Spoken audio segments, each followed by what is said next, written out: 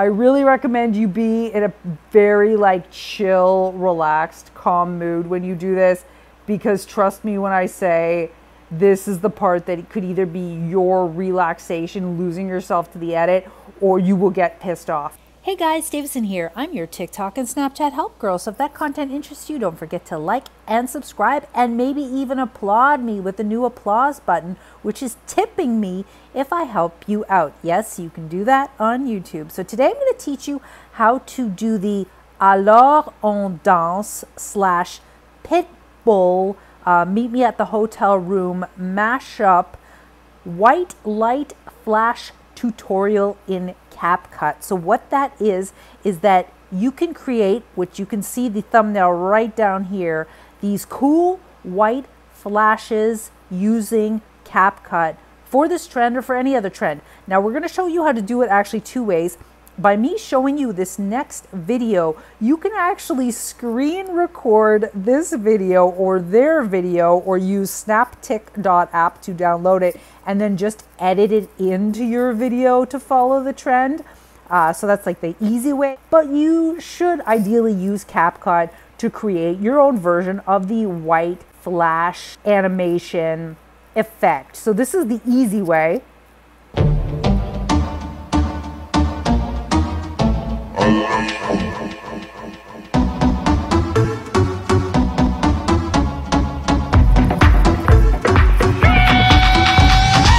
That slaps so hard, guys. I love the audio.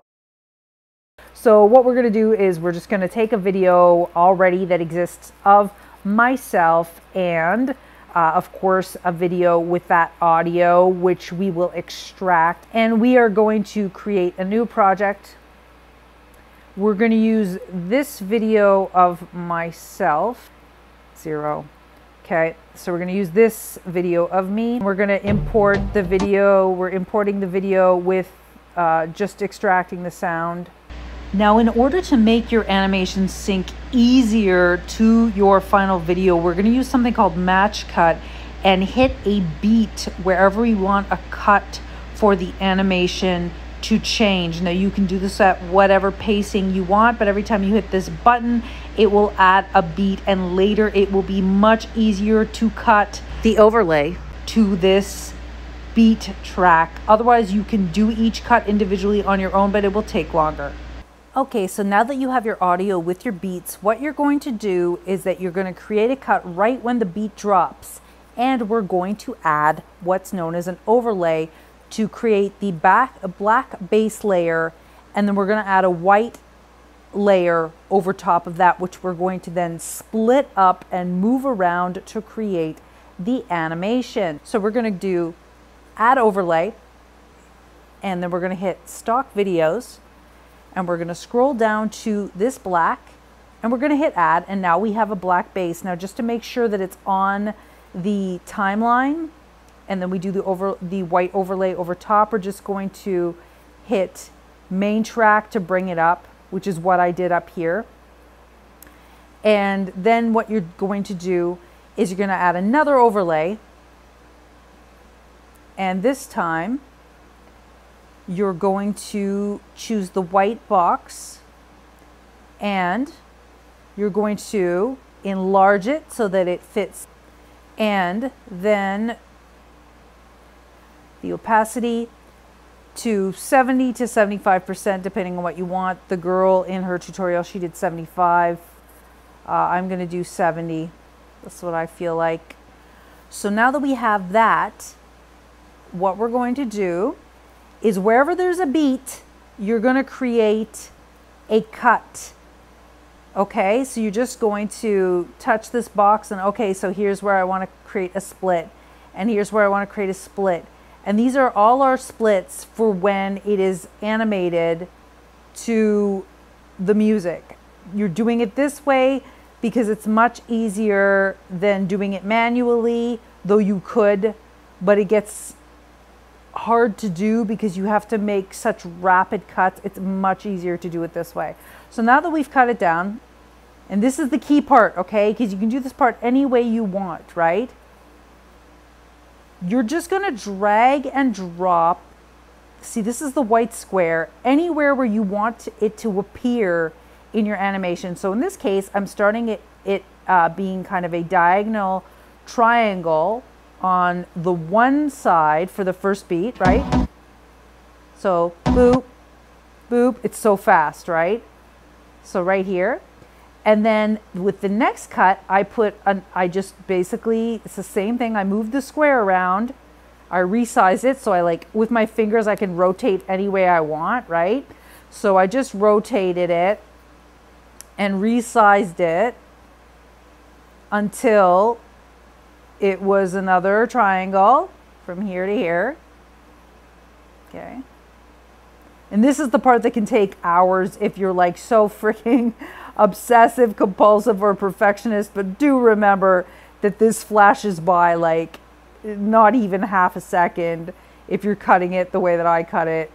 I really recommend you be in a very like chill, relaxed, calm mood when you do this, because trust me when I say this is the part that could either be your relaxation, losing yourself to the edit, or you will get pissed off, because it's not easy to drag and drop things always on your phone. It's not easy to get the angles perfect. You know, just do this when you're feeling good is my recommendation, or drink like maybe 8 Red Bulls. No, I'm kidding. Just be in your happy place. Right now I'm not in my happy place because apparently my phone's dying and I'm just taking way too long with this segment. And I had it perfect before, and of course I distorted it to show it to you. Okay, so let's just say it's like that. So now we have the first cut, we have the second cut, and then the third, I just again took the square. Oops, wrong square. Undo. Thank God there's an undo button. So this is a square. Got to make sure I'm on the right part. It is a little hard too when you're highlighting the segment because it's white sliders on top of a white button. Whatever, you're going to have to deal with it. But look, I just moved it around. So I decided, okay, I want it to start on the bottom half of the screen for this beat. And then I wanted to switch to the top. Okay, so then I moved it around till it occupied a portion of the top. And so it has the effect of flip, flip, flip, flip. Now the last thing you want to do is then, okay, once we have all these, like, you've picked out where you want the box to appear, we're going to click animation in, and you're going to click fade in, because it's going to add an additional animation to make the white pulse. So you're going to go fade in, fade in. Every single time you're going to hit fade in and let it use its preset. Fade in, fade in, fade in. You got it? In. So the effect should look like, so far, as we're animating it, it looks like this. Got it? So you're going to keep doing this for this entire segment. It will take you far longer than you think it's going to take you. Look at how long it's taken me just to explain this part. My God, somebody just keeps sending me a message. So, another thing you can do, you can actually do shape overlays, mask, and you can make presets. So there's stars, there's hearts, there's rectangles, there's film strips, there's split. So we're going to do, say, heart, and we can get our little heart to flash. And then we're going to invert it. So then we got a little doop doop. So you see now though, now that I've shown you how to do this, right? You see how it becomes then attractive just to take that video from before, and then you have the automatic, instead of doing all this shit. Okay, and then you take your beginning of the video and then you drag this pre-done animation right to where the beat drops. So instead of struggling for hours, you can just go.